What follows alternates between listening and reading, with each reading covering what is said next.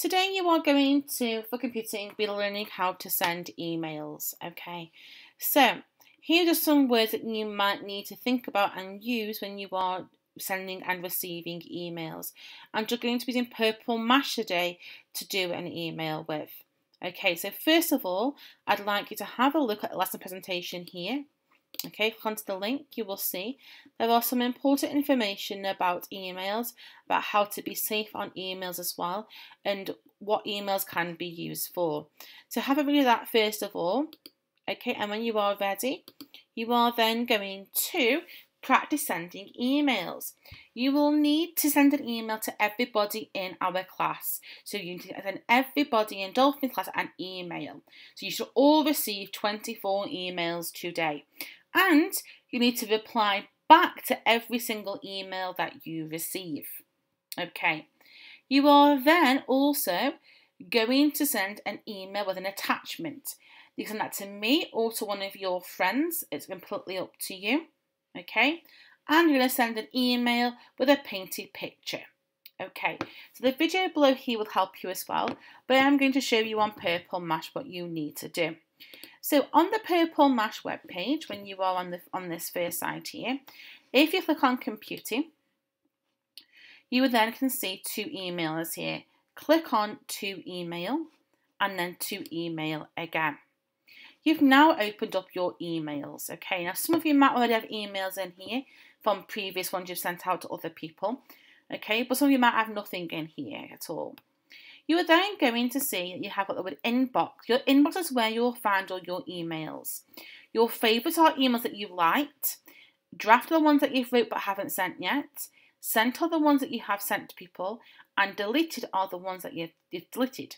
So we need to do compose an email. So we're going to click on compose first of all. And then you can either type in, but we're going to search for people. So I'm going to click on the find button here. And you then should have your whole class listed. So we're going to press on that button there to add our whole class. And we're going to press add. So now everybody in our class will be in the email that you are going to send, okay? And then you're going to press OK. So now, the email here, I've done Carson's account, but it's from Carson. It's to everybody in our class. The subject, that is basically what is this email about. So our email is about our computing lesson. Okay. Then in here you can type your email. So you might want to say, hi everyone in Dolphin's class. Put a comment, then underneath there, type about something. Type something that you have been up to, something that you have done maybe over the holidays or the past week or the weekend. Tell your friends something in this part. So you're going to type in here, I have been, then explain. And at the end, you're going to put your name. So I would put in mine, Mrs. Willis. Okay. You can put in a smiley face or a thumbs up if you like as well, but we don't really need to. You can highlight it and change it to bold.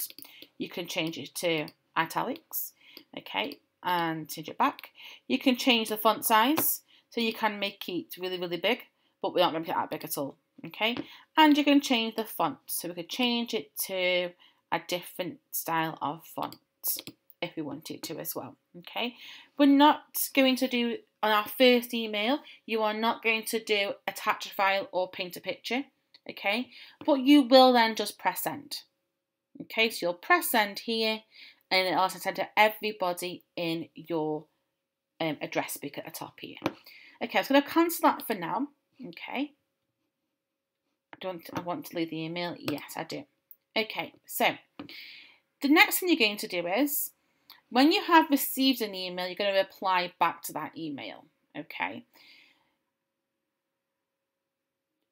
But the next task number 3, is you're going to compose an email to a friend. So you can choose anybody at all you want, okay? So just one person. So this time I'm going to choose, Callum as Carson's friend. I'm going to add Callum to it. I'm going to press OK.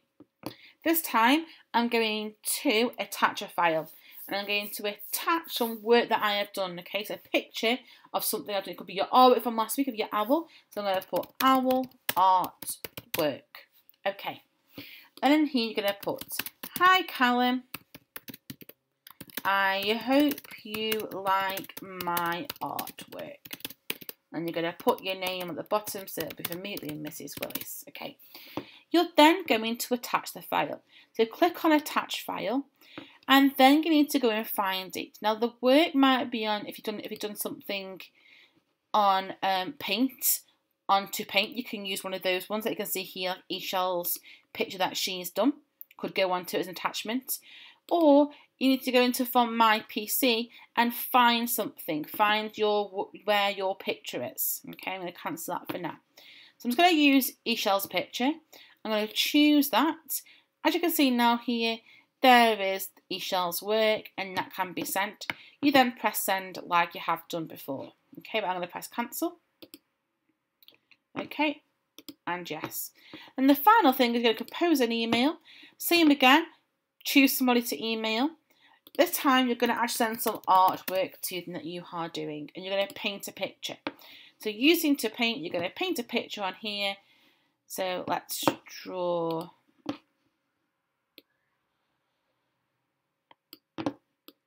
a picture of the sun. My apologies for my awfully quick picture. Okay, press OK. And now my picture is there that I have sent. Please take a bit more time than I did on mine though to do yours. I'm sure you can do a much better job than I can. And then press send again, and it'll send to your friends.